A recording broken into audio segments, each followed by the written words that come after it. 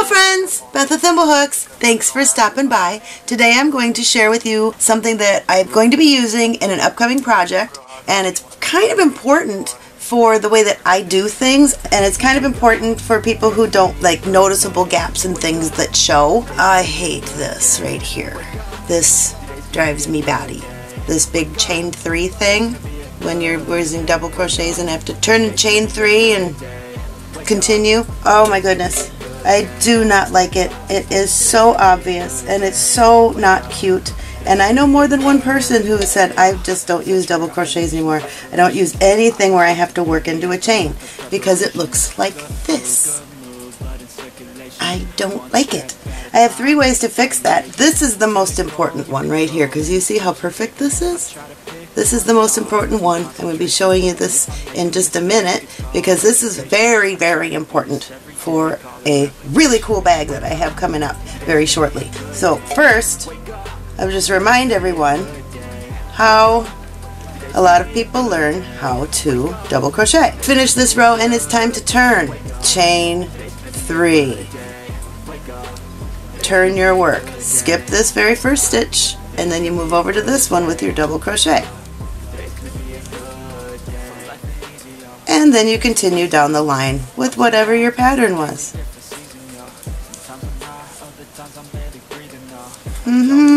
We're continuing along, and here I am at my very last real stitch.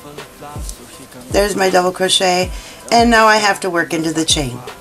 I do not like working into the chain because often this top chain that you need disappears, it gets really tight. Sometimes it's easy to forget, especially for beginners. It's really easy to miss this, then you find out that, oh, 14 rows back, I lost a stitch. So what we do here, we have to go into this chain, find the proper part of your chain, and then do your double crochet. And then you have this great big thing. I don't like it. So there's another way to do it. Instead of a chain 3, you can do this one, which is a chain 2. Still noticeable, but not as bad. So it's exactly the same thing. It was just a chain 2. Instead of 3, turn your work, skip the very first stitch, and then continue down your row. And now here's my last real stitch with my double crochet. I still have to work into a chain, even with the chain 2. So now I have to find the top chain, which always gets tiny, just because of being worked at the beginning. So now there's my double crochet. I don't like either of those versions because they slow me down. They slow me down. And I think I'm pretty fast, but when I have to go to a chain, So those 2 are typical ways that people do their double crochets when they have to turn and start a new row on a flat piece. These 2 ways are the way that I do them. You've seen me do this 100 times. You can see not a very noticeable gap at all because there isn't one. What we're going to do is just chain 1 and turn our work. And in that very same stitch where we just chained the closest one, instead of skipping it, we're going to work a real double crochet into it. And work all the way down again. And you see when we get to the end, I have a real stitch to work into. Right there. That's a real stitch right here.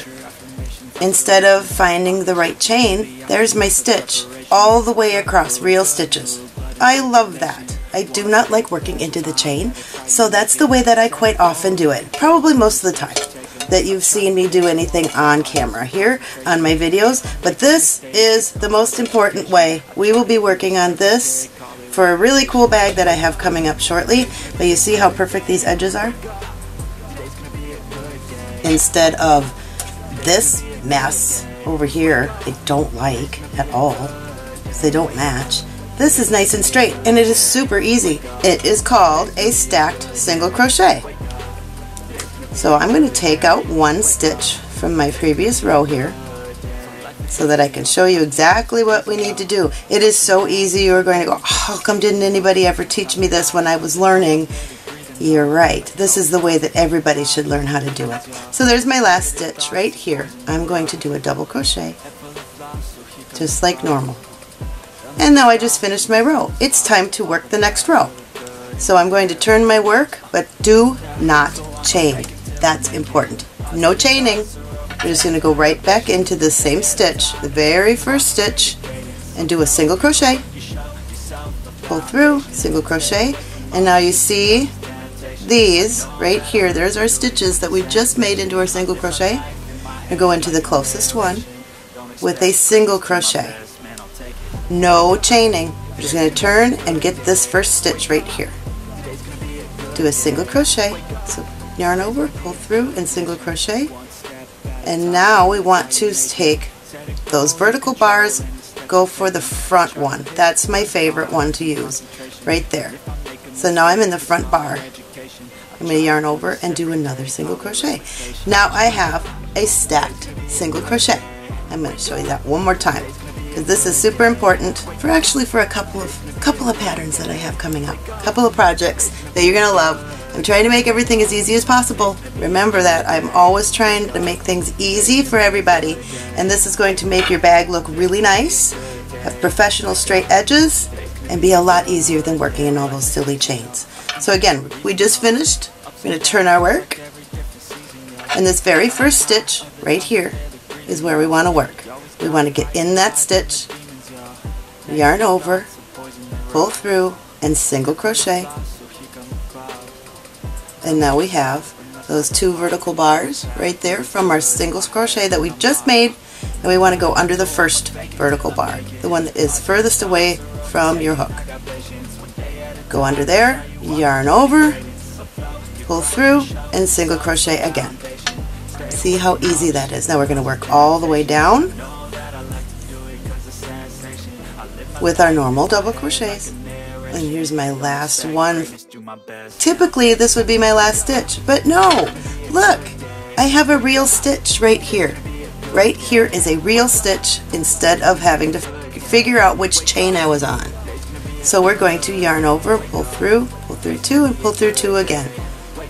And we have lovely edges, and they look so pretty. So we're going to do this one more time. Turn our work, do not chain. It's important to not chain. Go through our very first closest stitch we possibly can, do a single crochet, and when that single crochet is done, then you want to go underneath the front vertical bar and do another single crochet. Now you have two single crochets stacked on top of each other, and it looks like a double crochet. And we just continue our work. It makes really nice edges. If you are planning on making like a giant blanket and you don't want to put a border on it, or a bag that I'll be making and you want edges to look nice so when you join everything it looks right. See, now here's my last one, and there's a real stitch. I'm so excited. I love this technique. Right there, boom, real stitch. Didn't have to fight with any chains. And you can see the difference here. We've got everything lined up here. This ends up being a little bit bigger because there's so much slack in this chain 3 thing. The chain 2 is not quite so bad, but it's still noticeable. And then this is the way that you probably have seen me do 1,000 times. I was just using different shades of Caron Simply Soft and my 5mm Prim.